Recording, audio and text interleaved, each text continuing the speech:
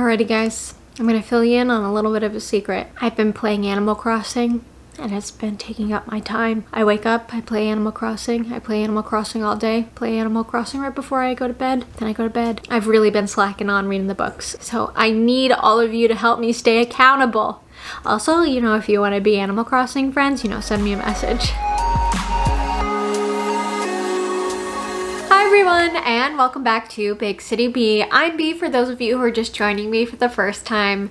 Let's get started on today's book review. Today I'm going to be reviewing The Dead Girls Club by Damien Angelica Walters. Here are some of the basics for the book. The genre is going to be thriller mystery, and there are a few trigger warnings, so make sure you check out the description below to see what those are. Alrighty, on to your summary. In 1991, Heather Cole and her friends are all members of the Dead Girl Club. Obsessed with the macabre, the girls exchange stories about real-life serial killers and monsters, like the Red Lady. Heather knew the stories were just that until her best friend Becca began insisting that the Red Lady was real. That belief got Becca killed. It's been nearly 30 years, but Heather has never told anyone what really happened that night. Your characters for this book. For the main characters, we have Heather Cole, Becca, Rachel, and Gia. For track 2, we have Ryan, who is Heather's husband, Ellie, who is Heather's secretary, and Laura Thomas and Sarah Thomas. The first thing that I liked about this book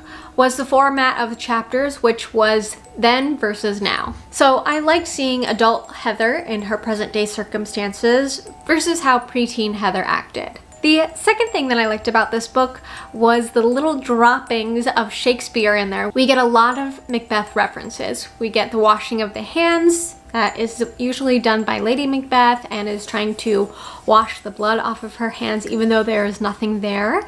Then we also have the 1, 2, 3, hell is murky, which is just a great line. It really brings about the image of being in this dark, unknown place, which I think really represents well what Heather is experiencing throughout the book. The third thing that I liked about this book was another small detail, but it was Heather's picking at her like cuticles or hangnails, and it was very Black Swan-esque. If you've ever seen that movie, the part where Natalie Portman is like slowly peeling her hangnail back and it like runs, it just like, it's gross, but it's also like that gross like, ooh, awesome kind of thing. And Heather does that consistently, so it also shows a little bit of her neurosis as well. And this is the fourth thing that I liked. For the fourth thing I liked, it is a spoiler, and there's going to be a couple of them in this review, so make sure you check out the description below to see when spoilers start and stop. Alrighty, here are your spoilers. So I liked how at the end we find out how Heather's mother was involved in the story. I'm not gonna spoil how her mother was involved in that night, so make sure you read this book if you want to know what she actually did the night of Becca's death.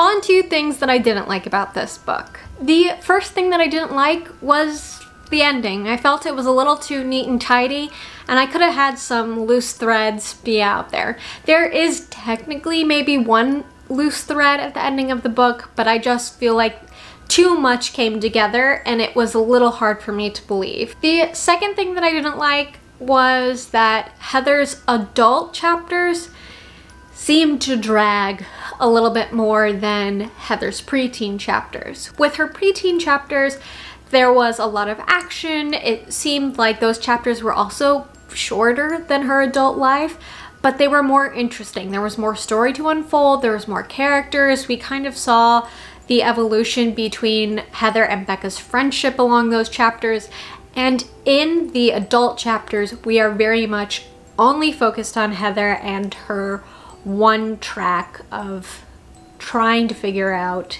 and remember what happened the night of Becca's death. For the third and fourth thing that I didn't like, they're gonna be spoilers, so here goes another spoiler slide.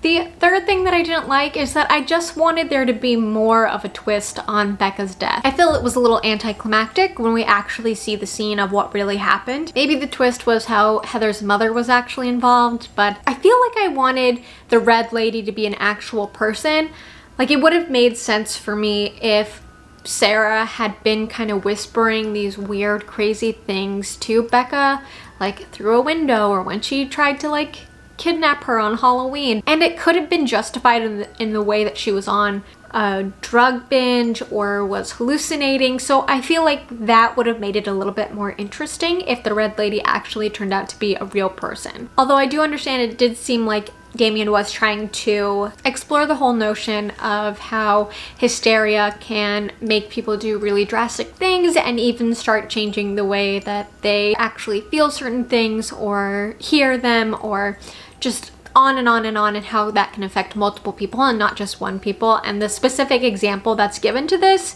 is in the therapy sessions where they talk about the Slenderman stabbings. The fourth thing that I didn't like about this book was that I wasn't a huge fan of the Sarah Thomas twist introduction. I don't know how believable it would be that a drug addict who was so low in where she was in her past would have kept hold of all of Becca's things. And I know that Becca was her child, but I just feel like the random books that they wrote as kids and a ribbon from her hair, I just feel like all of that would have been like too much. I could have understand her hanging on to the best friend necklace and maybe the backpack because she could have stored other things and made use out of it, but it was just hard for me to believe that Sarah would have kept a hold of those things for so long after the actual death of Becca, given that she was a drug addict. If she had been completely sober from like that point forward, then maybe I could have believed it, but from what we see when she encounters Heather at the end of the story, it still seems like she's using and is a little crazy and volatile. So just some general questions that I had about this book that I want to ask you guys. If you've read this book, do you think that Becca was actually there outside the coffee shop, or do you think it was part of Heather's hysteria and paranoia and she just began hallucinating the ghost of Becca? Let me know down in the comments below. The second question that I have for you is, who do you think was actually the Red Lady? I know we're told that the Red Lady is kind of based on the angel that tried to take Becca when she was younger, but from the way that the Red Lady looks and how she acts and that she's the only one that will save Becca, it kind of made me think that it was Heather. So what do you guys think? Let me know down in the comments below. Who do you think the Red Lady was really based on? Alrighty, it's time for our Goodread takes. So I really only have two things that Goodreads didn't like about this book, but there was one review that I just wanted to point out because I thought it was so ridiculous. Here it is. Nopey, nope. No way, Jose. This was just a big ol' bookload of suck. The cover was gorgeous. The book was, and still is, a buttload of suck. This review was written by a 56-year-old woman. How is this constructive, people? How does this give feedback to anyone who's wondering if they should read the book, or for the author to take notes on what people did and didn't like for her next book? We get it. You didn't like the book, so give it your low star rating and move on with your day. On to the first thing that Goodreads didn't like. They thought that adult Heather's actions were unbelievable. So this is mostly in regards to the steps and actions that Heather does once she receives the first item from the night that Becca died. For me, none of it was unbelievable. Once someone gets in that space where they're so paranoid and hysteric, everything seems logical, and that could mean stalking people, going back and being suspicious of everyone, hallucinating. It wasn't unbelievable to me. The second thing that Goodreads didn't like or didn't really believe was they didn't think this was a supernatural thriller. Okay, but the whole story is based on a ghost story that was told by preteen girls. So, and the main villain in the story is a ghost witch. So, disagree. Great. Glad we solved that. On to your quotes for this book. Your first quote. You never knew who was secretly a monster. True. You don't really know people. You only see what they want to present to you. But at some point you have to have faith to believe that people are good, but also be suspicious of any red flags. If you see anything that's like, this person's a psycho or this person's a killer, like, get out of there, don't stick around. I'm talking to all of you, people who think that everyone is deep down a good person. Sometimes it's not true about everyone. Your second quote. But no matter how well you know a person, there's always something they hold back, something they never tell anyone. Again, this one ties a little bit into the first one, but yeah, we all have secrets and we don't always tell all of our secrets to even the people that we're closest to. We all got a little bit of secret and mystery inside of ourselves that'll always be just ours. Quote number 3. But when you recall an event, you aren't remembering the event itself, only the last recollection, a memory of a memory. And if the mind wants something to be real, it can rearrange facts and occurrences to suit. But I like this quote because it really shows how the mind can play against a person, and especially during this book when we're dealing with paranoia and hysteria and how that affects everyone. And it's interesting to think about how our memories are not truly our memories, they're just what we can remember, and how memories can sometimes be false. I especially thought from this quote that the book was going to go a different angle, but alas, it is what it is. Finally, would I recommend this book? Sure. I like the book.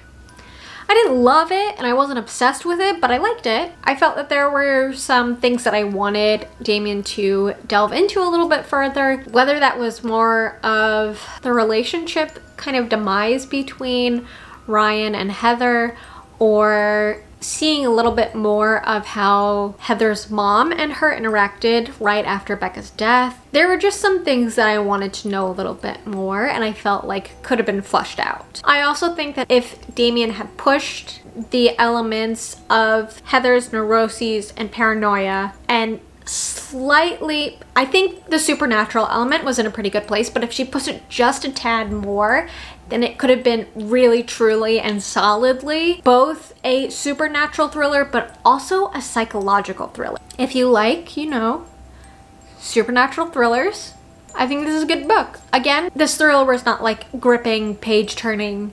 I need to set it down and like clear my head for a little bit because it's too much, but it was good. That's all I have for you guys. If you like this review, go ahead and hit that like button and make sure you're subscribed for future videos. My next book review will be coming out next Thursday. All the best always. Bye.